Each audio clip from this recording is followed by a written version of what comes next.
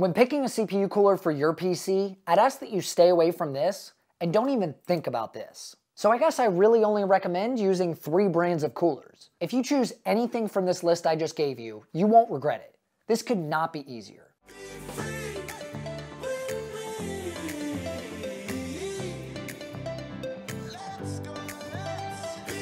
Today's video is an easy-to-follow guide on CPU tower coolers, where we'll explore my favorites to keep your processor running cool and efficient without draining your wallet. I've used quite a few CPU coolers in my years of PC building, so I figured I'd list some of the best ones here. We've got budget-friendly options that come in under $30, but still offer exceptional cooling. Then we'll move on to more mid-tier coolers up to the $60 price point that offer more features and better performance. Finally, I've got a few high-end coolers that offer top-tier performance but still come in under $100. Cooling your CPU is very important, and there's tons of options out there. This first category is to show you how affordable quality air coolers can be. When picking a CPU cooler for your PC, I'd ask that you stay away from this and don't even think about this. I realize these companies include their box coolers with their more entry-level CPUs, so obviously they've tested them and proved they work. However, I would ask that you don't pass up on this first category of CPU cooler if you're thinking about using one of these boxed options, because these are under $30 and give you exceptional performance increase over something like this. I've put together my top 3 choices for the budget category of CPU cooler, and I've used each and every one of these. Now, some of them even have dedicated reviews here on the channel, which I'll link below as always. First up is the Thermalright Assassin X120 V2. I use the version 1, but basically they're the same. It's got 4 6mm heat pipes with an upgraded cold plate from the V1. They've also updated the 120mm fan with a max speed of 1500 RPM, achieving this under 25.6 decibels of noise. This keeps things nice and quiet while also maintaining good cooling performance. They include a matte anodized top plate for that clean build design. They also offer this with an addressable RGB fan as well, if that's your thing. You can grab the non-RGB model over on Amazon for $18.19 USD. If you want to add an RGB fan, that'll only cost you $2 more. The next budget cooler is the ID Cooling SE 214 XT. This is another 4-pipe heatsink with a 120mm ARGB fan with a max speed of 1500 RPMs. The difference here is it comes in black or white to match your build. Now, the cap on this one is plastic if that matters. The Thermalright Assassin is aluminum and feels a little bit more premium. The standard 214 XT in black can be found over on Amazon for $17.99. If you want it in white, it's only $1 more. The last cooler on the budget list hardly seems budget at all, and it's Arctic's brand new Freezer 36. This is a single tower cooler with an aluminum top plate and 2 120mm PWM fans with a max 1800 RPM. These are easily installed using Arctic's Quick Clip system. I highlighted it in my review video too. Now, this cooler runs absolutely silent, and they also include a tube of MX6 thermal paste in the box, which is my go-to for every one of my PC builds. So that was just a bonus for me. The Arctic 36 starts at $25.40, but I would opt for the blacked out model because of the design aesthetic, and it still comes in under $30. In addition to the standard and black models, Arctic offers this cooler in black or white with RGB too. I have a small disclaimer for this one. I'm only recommending this cooler while prices stay low. Once the initial run sells out, if they decide to raise prices, well, let's just say I've got some other options in that price range. This is a perfect transition into the mid-range segment.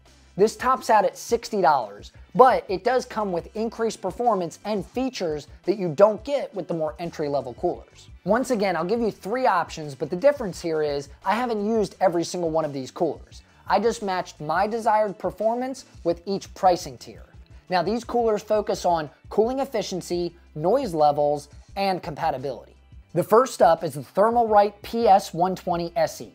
It's a dual tower cooler with 2 120mm fans, 7 heat pipes, and 280 watts of heat dissipation. It's similar to the Assassin X120. It just bumps everything up a notch. The only thing that scares me with this one is if you have tall ram sticks, it may interfere with the clearance of the fan. But for $35.90, I think it's worth the risk. Next up is the ID Cooling Frozn A620. This one has 6 heat pipes, 2 120mm fans pushing 78.25 CFM of airflow at 29.85 dBA max, handling up to 270 watts of heat. This has a very similar look to the Thermalright cooler I just recommended. However, you don't get to see those heatsink fins because of the plastic covering it up. Amazon has this listed for $44.99, but if you want to add RGB, they've got that too. This will cost you $59.99 for a black or white fan with a cool ringed capped effect. The last cooler in this category is at the top of the price list, but I have personally used it and absolutely loved it. It's the DeepCool AK500 Zero Dark. This offers nothing but performance with 5 heat pipes with an offset to allow any and all RAM clearance, 240 watts of heat dissipation, and an ultra quiet fan running at a max speed of 1850 RPMs. You can grab the AK500 for as low as $49.99, but it's $5 more for the white model and $10 more for the Zero Dark. I'd go for the upgraded ones just for the look. These coolers bridge the gap between performance and affordability, catering to casual gamers or enthusiasts alike. This will provide you with enough performance to cool those more high-end CPUs, while still keeping your overall costs relatively low. Cost savings is something that high-end coolers are not. This category offers premium features and performance that you can't get unless you're willing to pay up. Most of the coolers in this segment have a dual fan, dual tower setup. My 3 choices are all the same brand and are honestly super impressive to me. So there's no reason to shop anywhere else in this price tier. Just over the $60 mark is the DeepCool AK620 Zero Dark. It's a dual tower, dual fan cooler with 6 copper heat pipes and 260 watts of heat dissipation. The fans are super quiet and powerful, spinning up to 1850 RPMs, yet creating under 26 dBA of noise. Installation is very simple, and the Zero Dark model looks great in any blacked out build. All models for the AK620 are currently selling over on Amazon for $64.99, so you're just getting into that premium pricing category with this choice. The next model is one I haven't tried myself yet, but I might need to change that because I saw it at CES and I've been dying to check it out ever since. It's DeepCool's Assassin IV SE. It's a dual tower cooler but only has one 140mm fan inside. It's got 7 heat pipes, and thanks to the 140mm fan being taller than the heatsink, it cools the VRMs too. The design ensures total RAM compatibility, and it comes in black or white, so it can match any build. The best price I could find was over on Newegg for $79.99. I will warn you about one thing though. It requires 164mm of clearance to fit in your case.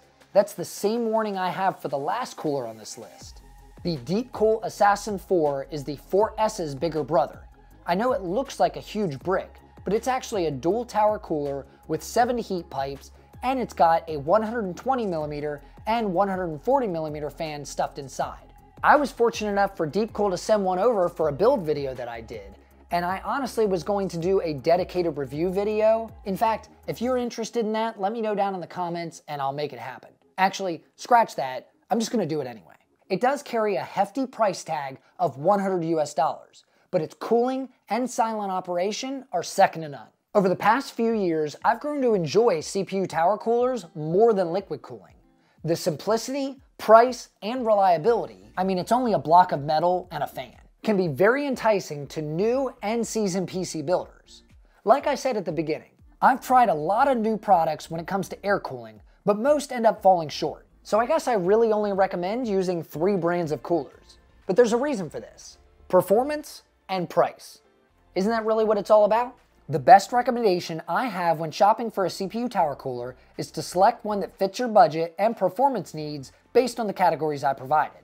This is why I gave a few options for each pricing tier. If you choose anything from this list I just gave you, you won't regret it. This could not be easier. Remember, all the coolers I talked about today will be linked below in the description. Now they're affiliate links, but they don't cost you anything extra.